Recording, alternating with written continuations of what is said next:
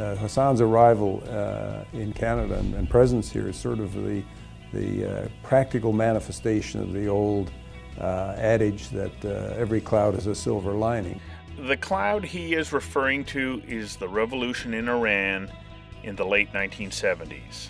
And guess what? We here in this province and in this city have been a huge beneficiary of that. In particular, he's talking about Hassan Khosrowshahi, whose Tehran-based family business had grown significantly over a 40-year period and was nationalized in 1978. When I started in the company, we had some 20 employees. When I left Iran in 1978, we had 6,000 employees. Forced out of his company and his home, Hassan and his family came to Vancouver to start again. But where to start? How to start? What to start? As is his way, Hassan researched opportunities and came up with two: land development and electronics.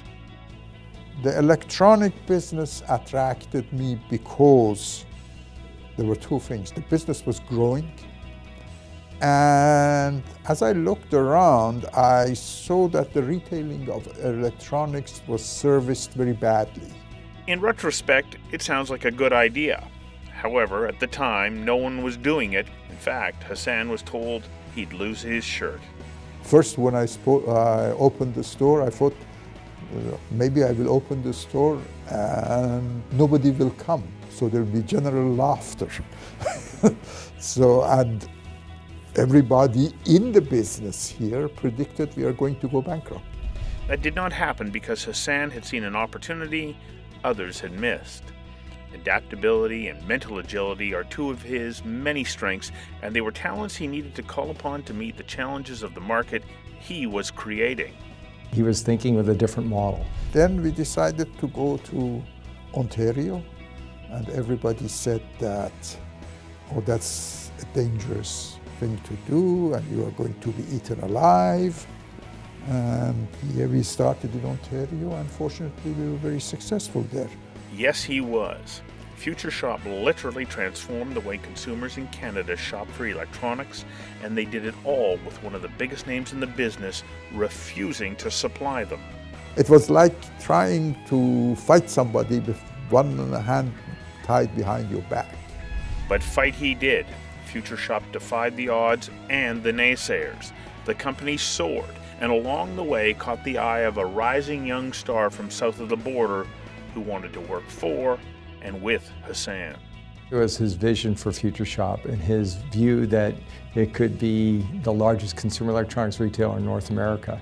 Today, Future Shop is just that, a part of the largest electronics retailer in North America. The selling of Future Shop is further proof that Hassan is a man of vision. He foresaw the exact moment to sell the company to Best Buy, which kept the name because of the brand. It's still the best known name in Canada in that business. And as if building an electronics superstore weren't enough, at the same time he also invested his attention and himself into the development sector. And Westwood Plateau at the time, it was the largest single residential development project in Canada, let alone in BC, a massive project. Massive, and its success was uncertain. The risk we took was the market risk. And once again, the people who were in the business said these guys are going to lose their shirt. And once again, Hassan and his team proved the so-called experts wrong. BC has been good to Hassan Khosrowshahi, and in turn, he has been a strong and generous contributor to his new home. He gives back to the community, on many different levels. And whether that was creating jobs with Future Shop or creating growth within that organization, or whether it's in a real estate space and building out communities, Westwood Plateau or Burke Mountain or even Predator Ridge, whatever space he's in, he's always there 100%. He's not there partially. And that's how I see him for Canada and for BC. He's here for 100%.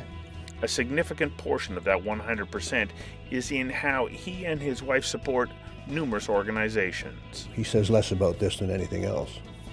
but he and his wife have been major benefactors to our community.